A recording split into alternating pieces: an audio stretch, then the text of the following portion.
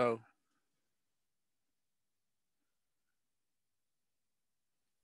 Can't hear you. Hello. Now it's better. I hope. Hello. You Hey. hear me? Yeah. Oh, Can you okay. hear me? Yep. Hey, congratulations. The Edge Thank you. Day. Yeah. Edge Day. Yeah. That's terrific. It's a great thing. It's a great thing. So did you submit a paper already? No, not yet, but we are going to. That's awesome. Yeah. Will it be about ROS? Not exactly. The ROS is Okay. just a runtime. So, Okay. you know, like a perspective for the Kubernetes, it's not exactly about runtime. So, yeah. Yeah. Just the use cases for the Edge IoT devices. Yeah. That is great. That is great. No, I was very surprised when people from CNCF proposed to have that. It's great. It's going in a good direction. So yeah, Yeah. Really looking forward to it. Yeah. How many do you think you are expecting? Like how many people? Like hundreds? I don't know. So we are Yeah. we are just tracking the papers at the moment. And here's Moritz. Hey. Hey there. It does make sense to plug your microphone in, of course. It's too early for us, right? Yeah. Yes. So I don't have any ideas about how many people will actually attend the Edge Day, but we'll know more information when we get closer by.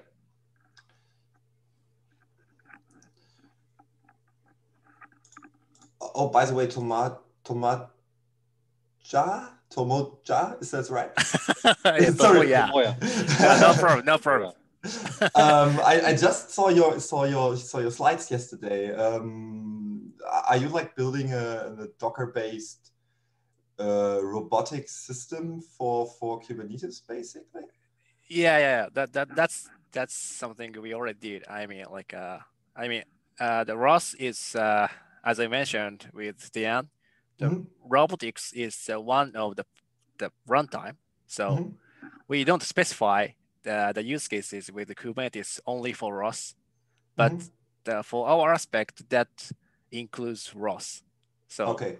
Not exactly specified on the ROS. Yeah, okay. Because we're building something very similar, but more specified for manufacturing machines. Where you basically split up your machine into multiple microservices, and you kind of like combine all the drivers in multiple container runtimes.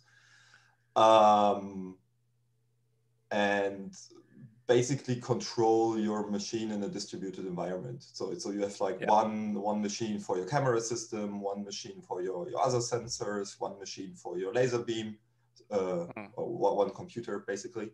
And then you deploy everything with Kubernetes, and you have like a job controller, which kind of just talks to all of these microservices and controls everything.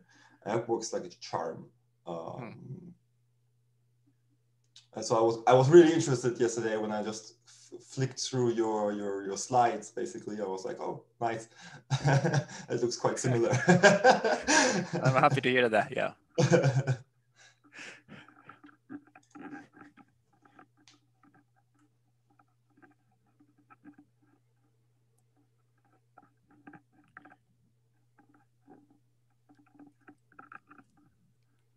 That's cool. So what else has been going on with you guys? we don't have any formal agenda, so we can do yeah, that's good. a little chat.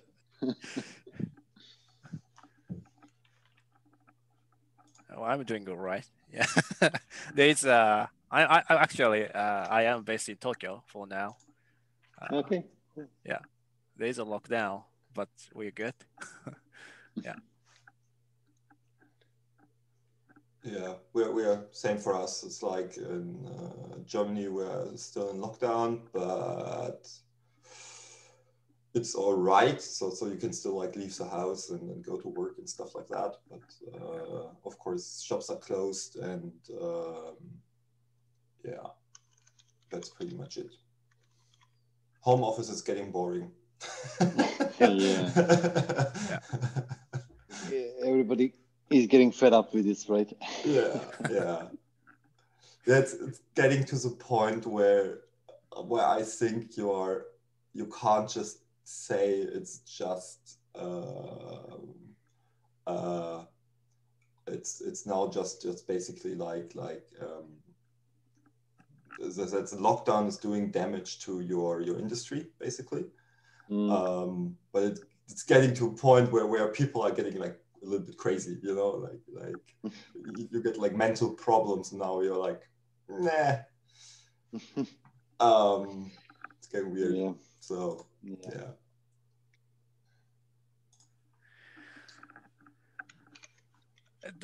Actually, I got a question, if I may. Dan, do you have like information or the like a presentation slides in the past related to the IoT use cases? I am really interested in like the activities in the past for the use cases for the Edge IoT with Kubernetes. Yeah, we had something that at the beginning, but let me try to find it. I see. But whatever. No pressure. When you have it. Yeah, I'll send it to you. Yeah. Because that was one of the first things that we did as a working group when we gathered this, is try to define those, but that was like 2 years ago, so a lot of things changed. Yeah. in the meantime, so yeah, I mean, if you want to do a session about it, I think it's completely good to have it all revisited. Yep. Let me try to find it.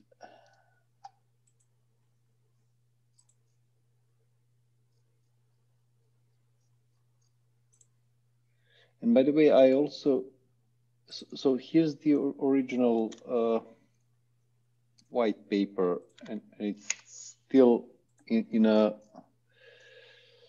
like an open edit mode. I was approached by a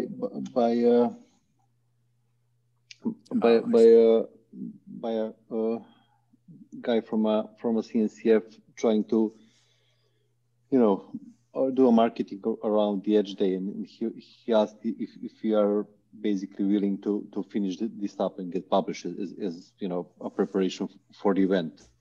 So that's something I wanted to raise at this meeting. I hope Steve would be here, but we can discuss it anyways. There's a lot of it would require a lot of work, but it might make sense to get it into a better shape by the event. Okay, I'm going to look into that.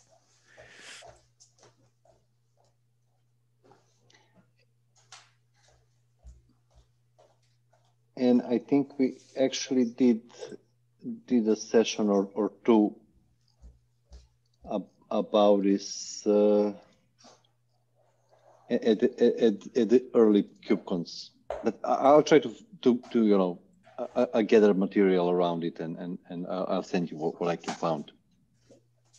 Yeah, okay. But I think the videos should be available in YouTube or something, right? Yeah. Yeah. Okay, yeah. So I yeah. can Yeah. Yeah. Maybe.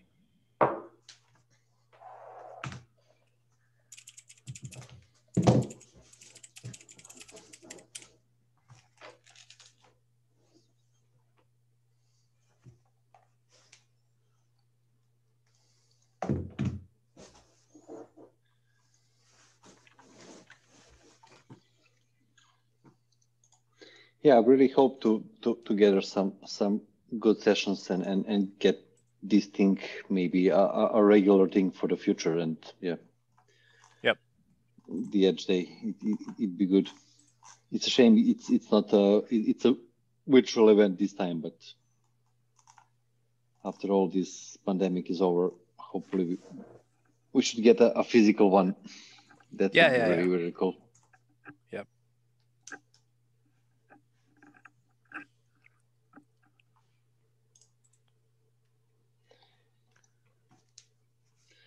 Cool. So yeah, maybe if we don't have any topics,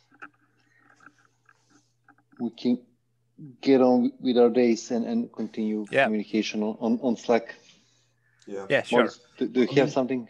Yeah, I'm just like, if you guys want to, I can show you like a short video of the interaction with our system, which we just filmed yesterday, but that's pretty much it. Sure. That's all I have.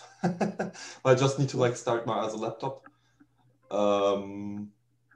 Because one of our students just integrated our whole ecosystem basically with Jupyter Hub. So you can like write, basically Jupyter notebooks to control your edge devices, basically, which is quite nice, especially from a scientific point of view. I just need my credentials. Give me 1 sec. No rush. Yeah, that's cool.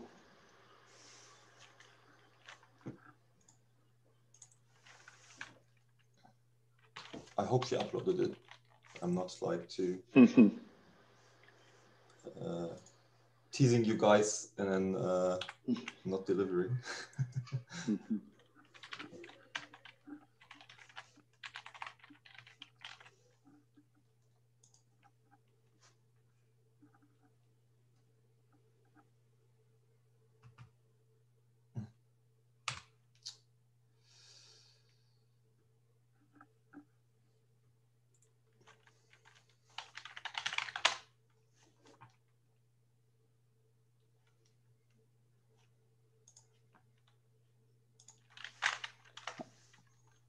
Just reading about Jupyter notebook. I haven't come across it before. Sorry? I'm just reading about the Jupyter notebook. I haven't come across it before.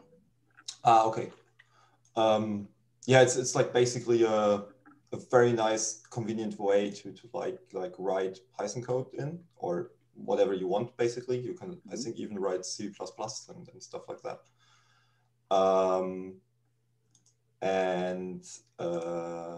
Why is everything so slow at the moment? Demo gods are against you. Yeah, I think so. Let me see.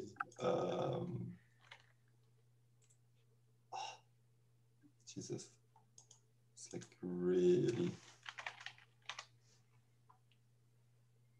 slow right now.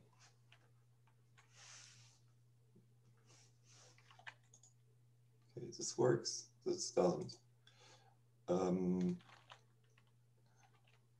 Yeah. So what we're basically doing is kind of like we have like one folder with our definition files for our interfaces. So that's basically gRPC or OpenAPI definitions. So every service in our environment basically has their own interface definition. So you have like one for camera systems, one for video cameras, one for sensors, and so on. These definitions can be compiled into different classes. So what we do is we kind of generate a container with all definitions in them out of that. So you kind of compile that to Python classes. And you then dynamically load the Jupyter Hub into that as well. And you kind of just push that image that you just built into a registry. So now when you log in, you can see all the different, you can access all the different interfaces. We have another dashboard which kind of gives you an overview of what is running in your Kubernetes cluster right now. So we just use annotations for that to see like, okay, this is like a sensor service, this is like a hardware service or video camera or whatnot, and you kind of just see like what is going on in your cluster, and you get the IP address, and then you can just like copy and paste the IP address or the service name of that into your Python code, and you can just dynamically connect to that. Nice part about that is, since you are basically running the Jupyter notebook in the same namespace as all the services you're not trying to connect, you don't have to like manage the user, yeah, the authentication, because when you can log into the Jupyter Hub, basically you're authenticated that you actually are able and you're allowed to use your machine. So you don't have to worry that much about IT security. While when you like just open up the ports of your services, that can get quite messy. I mean, we have connected basically like machines that can cut through metal and stuff like that. And I really don't want to just open up the network ports on that, you know, like to everybody. You're just like, oh yeah, I just gRPC connect and let's go. So that went a little bit, it worked quite nicely, but oh, there we go.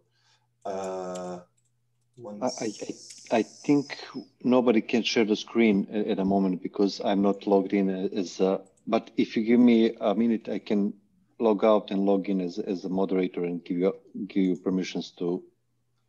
Give me 1 second. I think she didn't upload the video. Okay. Sorry, so it doesn't matter. Why didn't she invite me? Well. Yeah, too bad. Sorry for that. But yeah, like the basic workflow now is you have like you can deploy your containers with a deployment. The idea is that we might need our own operator for that, because we want to basically select nodes in our clusters. And right now we're doing this with deployments because it actually allows that. But it's far from perfect, because you can still do like 2 hardware controllers on the same machine and stuff like that. And that just doesn't make any sense. Daemon sets could work as well, but then you run into the problem that you can't specify to have just one daemon set in your system, or you can't generate one service per daemon set. That's like really weird. I'm not sure why Kubernetes does that, but you kind of can't say like, or you can say like, every node that has these specifications, please get this driver and this pod and so on. But you can't say like, start their own specific service for that as well, so I can actually access exactly that node. Not sure why, but yeah. Yeah, and from there, you kind of can deploy your stuff now in like seconds. So you just kind of say, hey, I have my Kubernetes cluster. I just connected this USB camera. Then you kind of just label it like this node now has this USB camera, and then all the pods get deployed, container or drivers get installed, blah, blah, blah.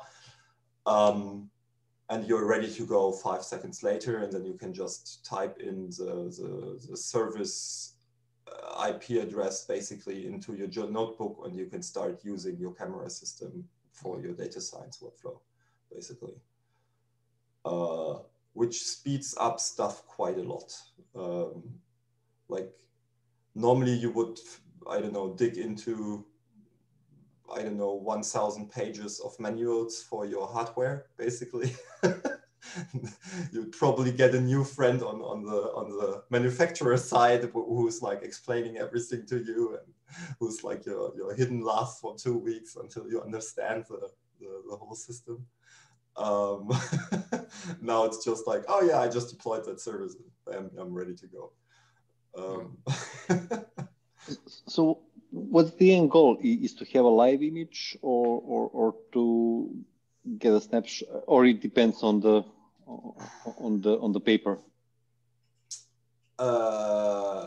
Just curious. Which paper?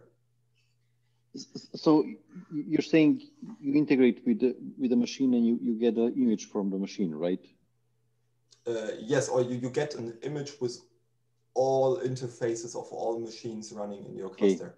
Okay, yeah. And then you get the live data from. Yes, exactly. So you can just like throw up a website and you can say like, I need a picture create a now. dashboard. Okay. For example, yeah, you can create a dashboard, or you can say like, I need a picture from my camera system, and then it will actually take the picture for you. And then you can do all your Python magic, I don't know, integrate AI methods or whatnot, and start working with that. And when you're done, you can like say, oh, cool, I learned from that picture that, I don't know, my process is running bad, so I might need to tweak these parameters.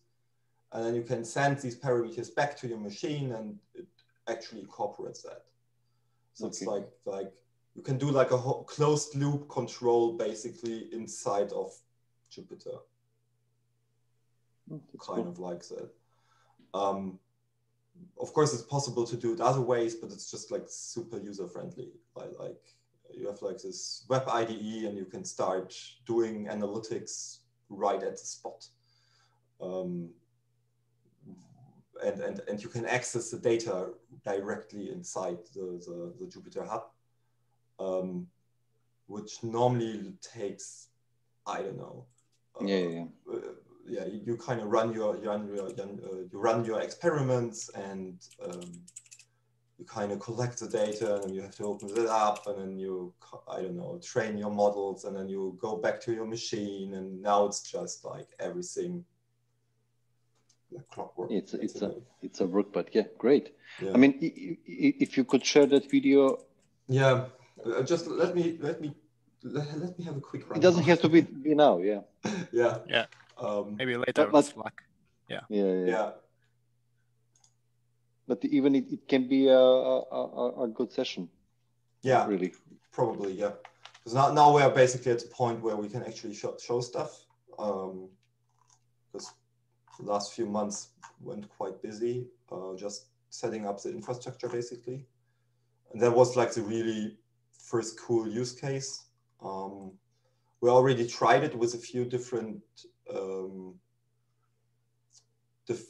manufacturing setups, where you, for example, we had like a little foil, or what is it called, foil?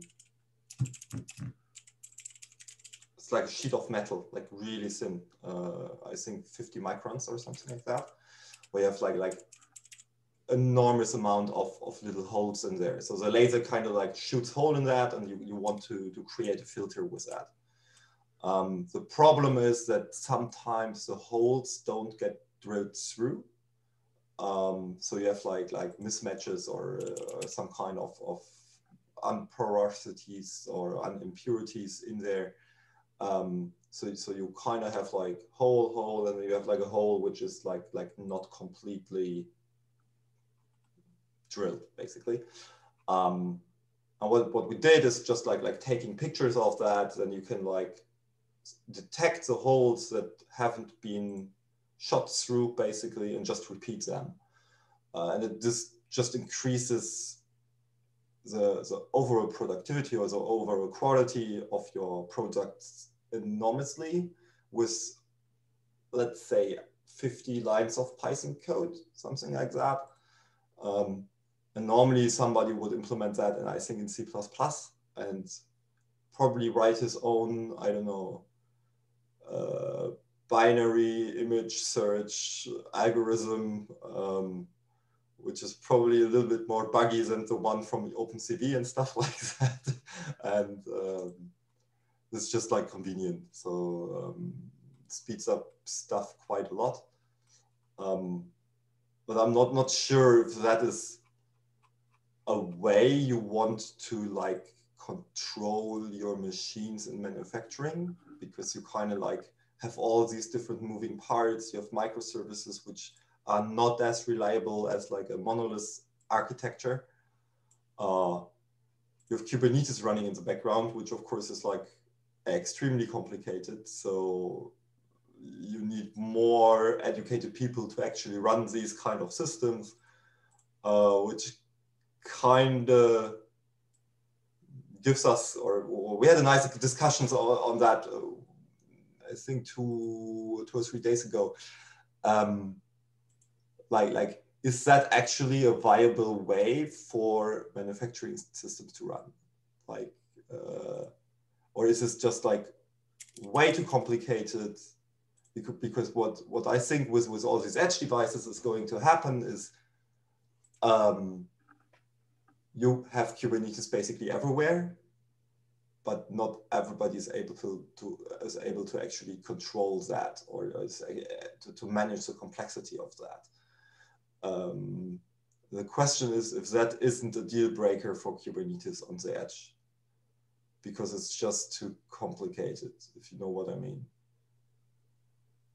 Yeah, but would running just the containers be enough for your use case? Yeah, so, of course. But just in get general, so we kind of like said, okay, cool. Like let's say you have like every machine in your job shop or in your plant is connected to a Kubernetes cluster, and you do everything managed in the middle. You can probably do that with a lot less people than you are actually doing right now. But of course, if you scale that up to somebody like, let's say Volkswagen, yeah, who is like a massive amount of plants, you will not find that many Kubernetes engineers who are actually, you could actually do that and can run the thing. Yeah, so I'm a little bit worried about the brain drain, basically. So, but you just don't have enough people to actually work with that. And if Kubernetes will actually come to a point where so many people can run it, and that it's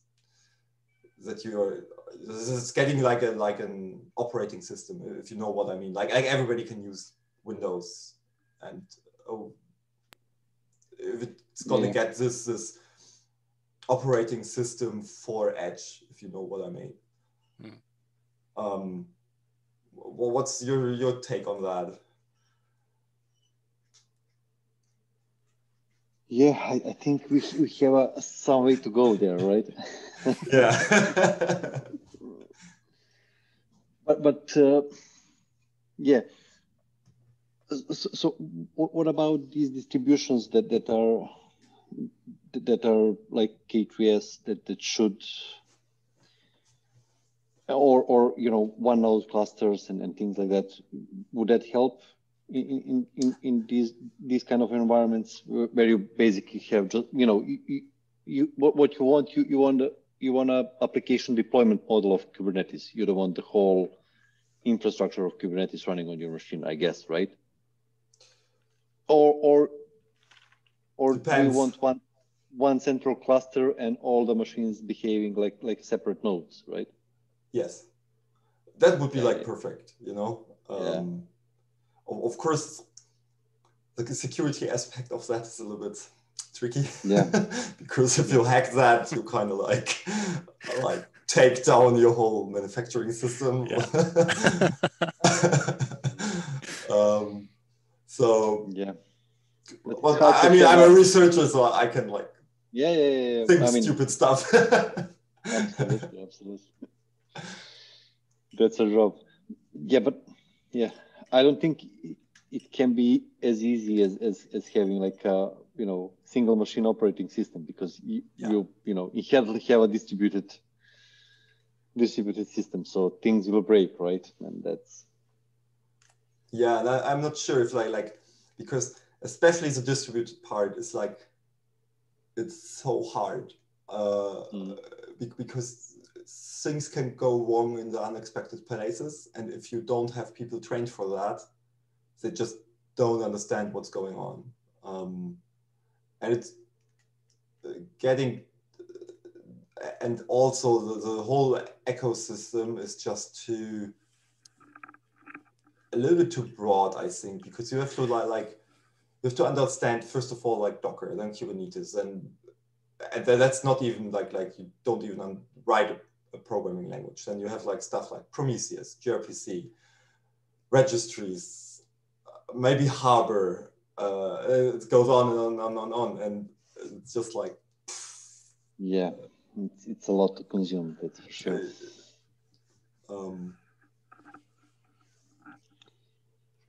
But yeah, like the question now is like, how do you get that basically back down to the people who are actually standing in front of the machine, who are working with that?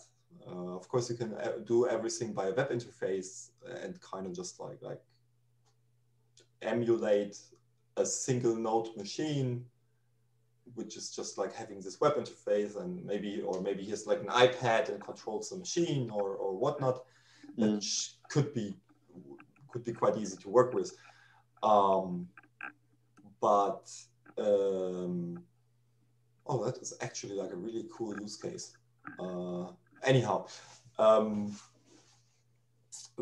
back to the question is like, what people in the background do you need to actually run that or to manage that, and how many are they? Because you would also like write the whole software for everything yourself right now. For the infrastructure? Yeah, for the infrastructure and for the drivers and for the machines. So yeah. But of course you gain like flexibility basically. So yeah. What was like we just had like I don't know, I think 1 hour coffee talk about that. So no, yeah. I see what you mean. Yeah, and yeah, noisy solutions. That's for sure. Yeah.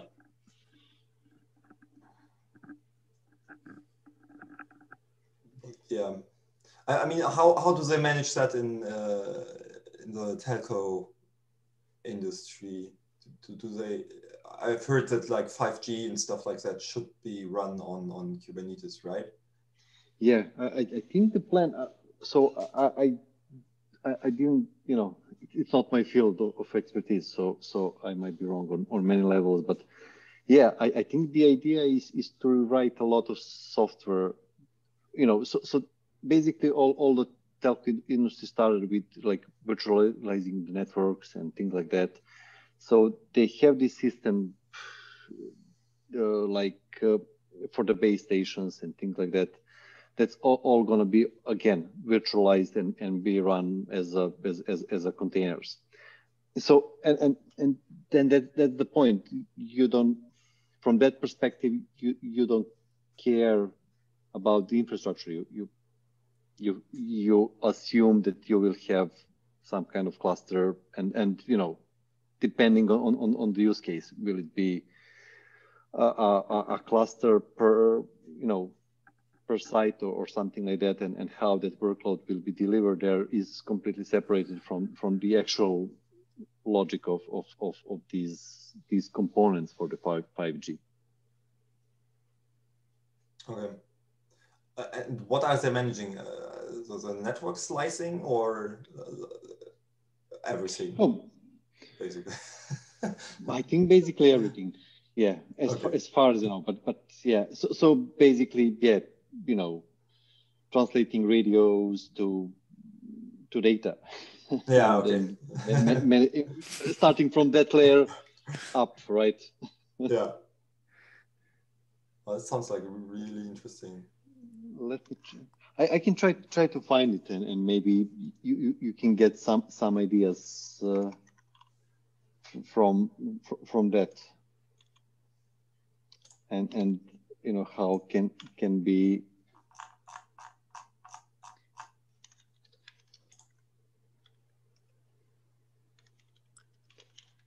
try to see.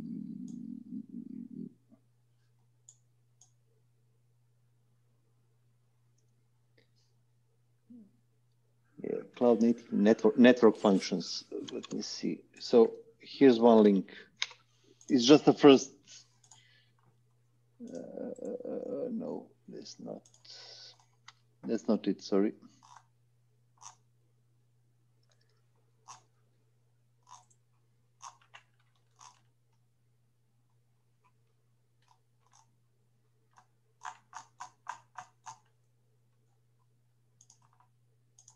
I'll try to find it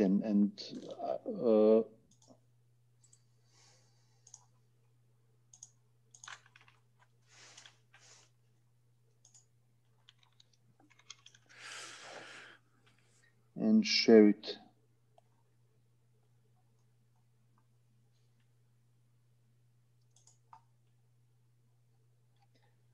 I saw some presentations on the topic, but it was a long time ago. Yeah. Okay. Too bad. No, I'll get you the info. That's okay. I'll find it. No pressure.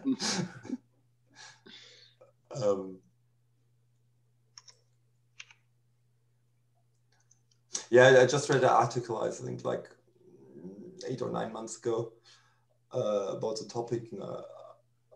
I was surprised that it took the telco industry actually so long to actually pick that up. Mm-hmm. Because normally they are quite fast, especially with that stuff, kind of like, I think so. Yeah.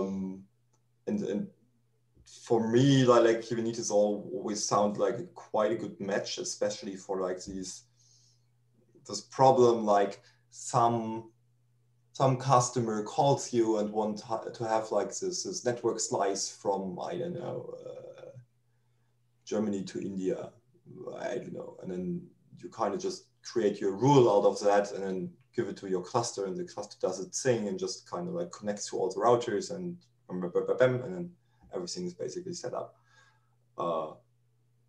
That sounds actually doable. Like, I've no idea on how telco industry works, but it sounds like, okay, that could work, kind of like, you know. I wouldn't want to manage that by hand, basically.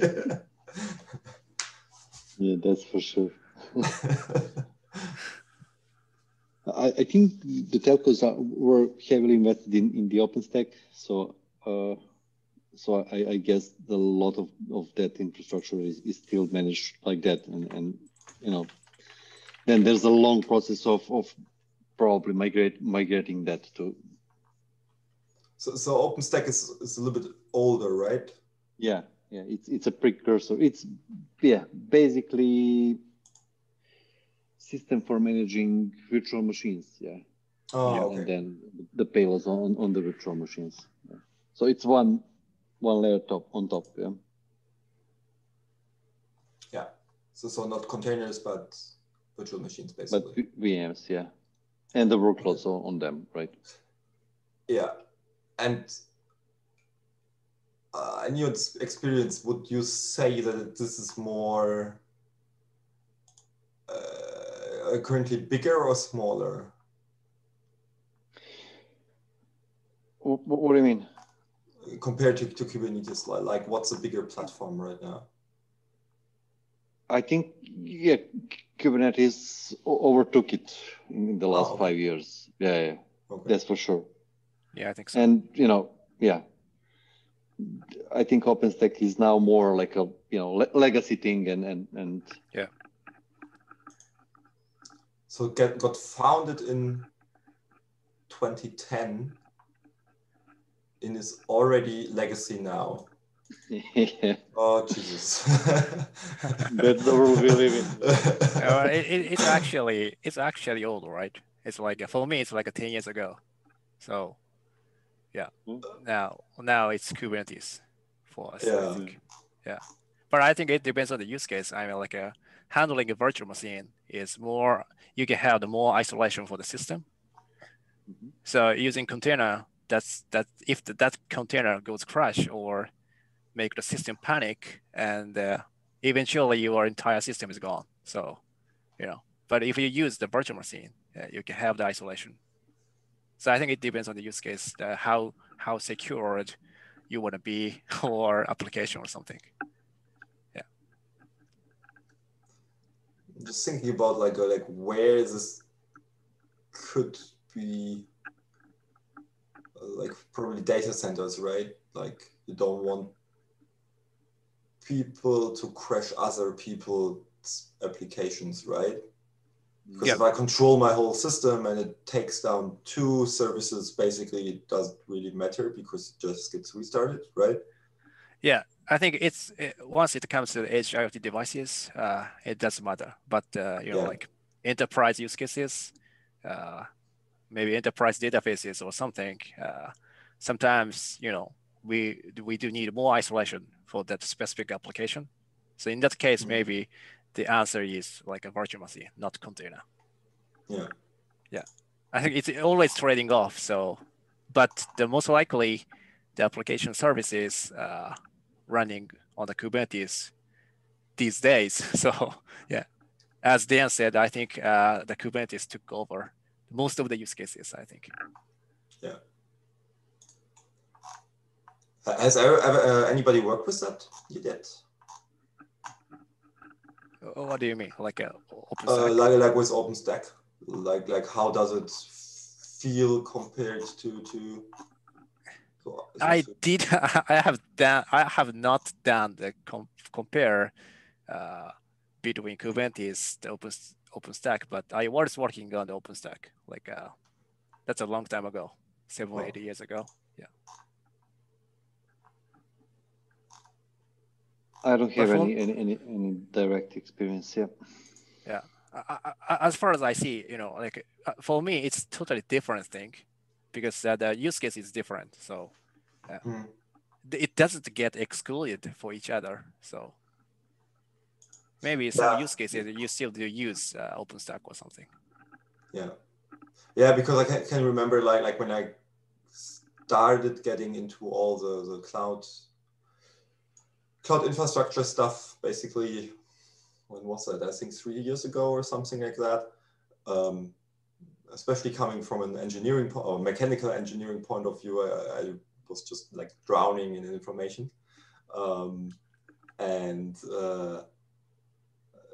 I think container wars were still on. So you had like, what was it? Mesos with Marathon, and you had like Kubernetes with Docker, and you had like OpenStack, and like I felt like every week a new framework came out, and I was like, oh Jesus.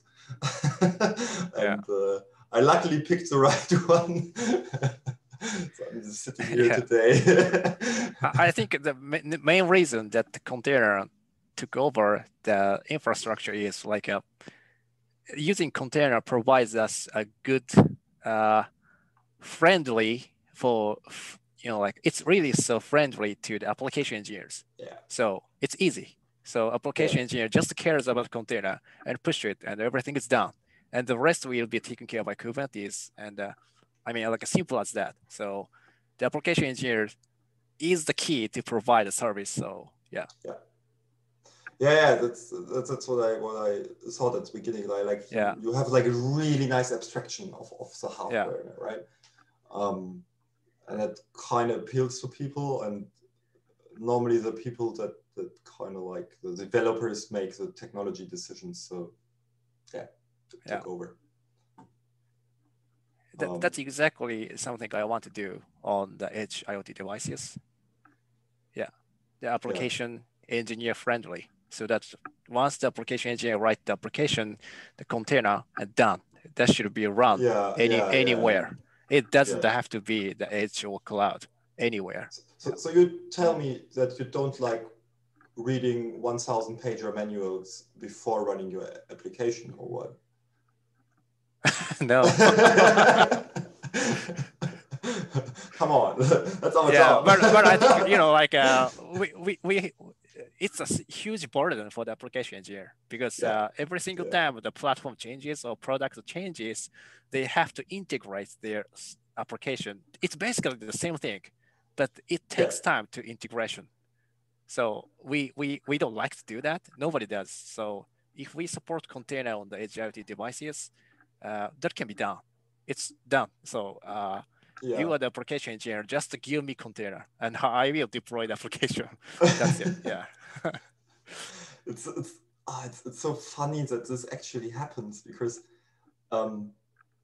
we, like in the laser industry, like we don't have a lot of people who can actually program really good. And in the German industry, there's like this one guy. It's just like, I'm not even sure if I should say that on camera, but it's like this one guy who basically implemented all hardware controllers, like moving axes, controlling lasers for pretty much every vendor there is. So it doesn't matter if you go to Bosch or if you go to Siemens or whatnot, he has them implemented already. So this is like this one guy, I think it's like a company with 2 people. And he's basically doing the framework for 90% of the German industrial laser industry. So it's like this one guy who writes the software for 90% of the laser manufacturing machines that are sold today. So like laser cutters, 3D printers, ablation machines, all the same dude. It's crazy. So like, I just imagine this guy getting hit by a train. We're fucked, basically. And it's like exactly the problem. This guy put the time in, basically, to read all these manuals, to like get his knowledge to like how all of that different stuff works. He knows like, okay, when I want to connect to Bosch axes, I need to do like he has written all of that code for himself, and now he can like sales that. But that's not a viable way, you know. Like if you want to change something, and this guy's, you can't get this guy on the telephone. Sucks to be you. You have to wait 3 months. Hey, because you're not going to implement all of what he did in like 2 weeks. I don't know. Yeah, that's not a scalable model. No, not at all.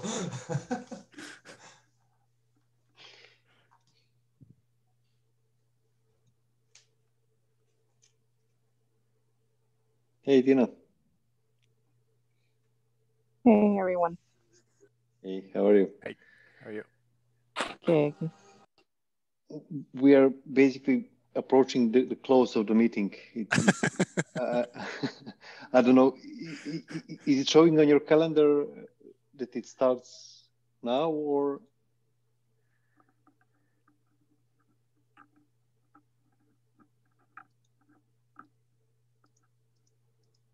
Yeah.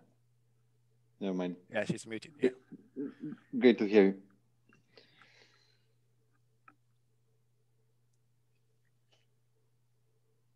Yeah, cool. I mean, there's a lot of talks going on about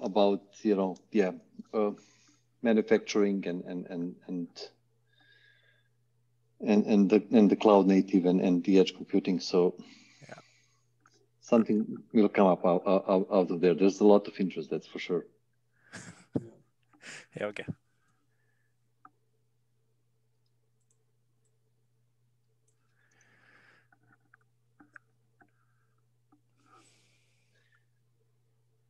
Cool. Yeah. So approaching the top of the hour. So Moritz, I promised you to find you a little bit about the telco edge, right? Yeah, I would promise you to send the video around. The Jupyter, yeah. Yeah. That's cool. That's the takeaways. Perfect. To-dos for 2 weeks. Great. Yeah. Cool. Then, yeah, see you around on Slack and see you. Talk to you later. Thank you. Yeah. Bye, guys. Bye. Bye. Thank you. Thank you.